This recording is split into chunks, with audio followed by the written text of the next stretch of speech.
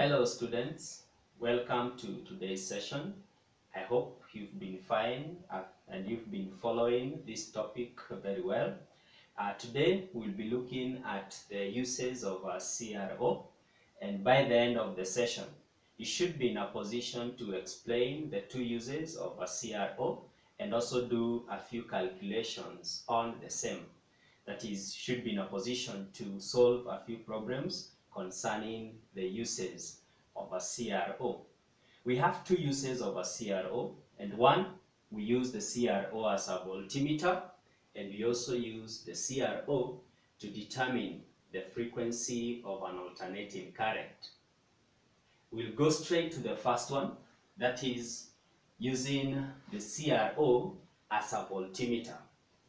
There are three things that we need to do for this CRO to be used as a voltmeter. The first thing is that we should switch off the time base and then we earth the X plates. We switch off the time base and then we earth the X plates. The second thing is that we now need to connect the voltage to be measured across the Y plates.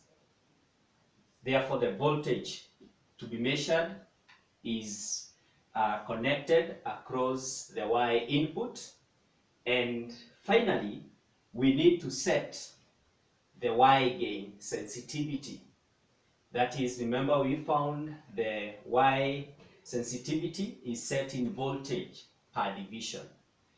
Then finally, we need to check how many displacements have been caused by this voltage. Then when we talk of, for example, the sensitivity is 3 volts per division, and then we connect our voltage and it moves vertically in the screen through 2.5 divisions. For every division, 3 volts. The second division, that will be 3 times 2. Therefore, our voltage will simply be the displacement times the sensitivity. A very simple example here. The displacement is 2.5 divisions. Our sensitivity is set at 3 volts per division, and therefore our voltage will be 2.5, that is the number of divisions, multiplied by the sensitivity, that will be 7.5 volts. Remember we said in physics, any quantity that has units, then you must always attach the SI units of that quantity, 7.5 volts. Please note, in case we've connected an AC, then it will displace, if this is our 0 volt level, then it will be displaced on the upper side and also on the lower side. But if it is a DC, then we'll just have the dot moving up to a certain point. So in a DC, we'll see the dots somewhere displaced, but in AC, we'll see a line on the screen. And from the 0 point level, we'll have the line on the upper side with the same units on the lower side. So if this were 2.5, then on the other side, we'll be having 2.5. We'll look at that when we look at more examples on these calculations. We also need to look at why use the CRO as a voltmeter. What are the advantages of using this CRO as a voltmeter compared to using the conventional meters that we have? We've seen that we use the voltmeter in the lab to measure the voltage, maybe across certain devices when we are working with the dry cells, so on and so forth. So what are the advantages of CRO over the conventional meters? The first is that the CRO does not take up any current from the circuit. And the simple reason why it doesn't take up any current from the circuit is because the CRO has infinite resistance. Infinite in that it has a very high resistance. If you recall, when you looked at how we use a voltmeter, we noticed that when we are using a voltmeter, if for example, this is a device, a resistor, and I want to know the voltage across this load, then we connect the voltmeter parallel to that device or across that device. Simply because the voltmeter has high resistance. But you notice that, however, as this current flows, when it gets to the junction, current will always take the path with the lower resistance. But still some little current will flow through the path with high resistance. So the resistance of the voltmeter is not big enough to block all the current, not to flow through it.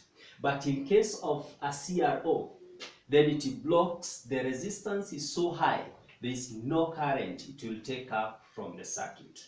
The other advantage is that the CRO can measure both alternating current and direct current. Most conventional voltmeters, they will only measure the direct current. The third advantage is that the CRO responds instantaneously. When you look at how a voltmeter functions, remember the voltmeter operates on the mechanism of a conductor carrying current experiencing a force when it is placed in a magnetic field. And therefore, if this is the voltmeter, when we have the pointer, then when we switch on the circuit, this pointer experiences a force, and if it was to read 3, you'll find that the voltmeter keeps on shaking momentarily before it settles on the reading that you are going to take. Therefore, the voltmeter is not instant. You'll not find a situation where the pointer just goes direct to 3. It will move and it will just shake. And this happens even with the digital voltmeters. You'll always find them shifting between or around the actual value. But for the CRO, then it responds instantly. Finally, the CRO can measure very large voltages. We've seen in the lab, for example, the voltmeters we have there, they measure maybe up to 5 volts. We still have large voltmeters that can measure voltages higher than 5, but when you talk of voltmeters to measure a voltage of 30,000 volts, then in that case we'll need a CRO. It will measure very large voltages without getting damaged. So the second use of a CRO is using the CRO to determine the frequency of an alternating current. And for the CRO to be used to determine this frequency, then the current is connected through the Y plates.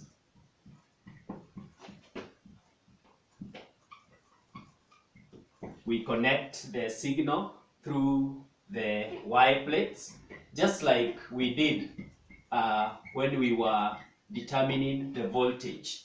Still the input was through the Y plates. The difference is, when we were determining the voltage, we switched off the time base and we added the X plates. But this time around, we are going to switch on the time base.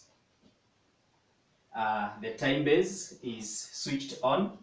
That is, we have the time base on. We switch on the time base, and by so doing, we notice that when we have the Y plates and the time base switched on, then on the screen what we get is a wave.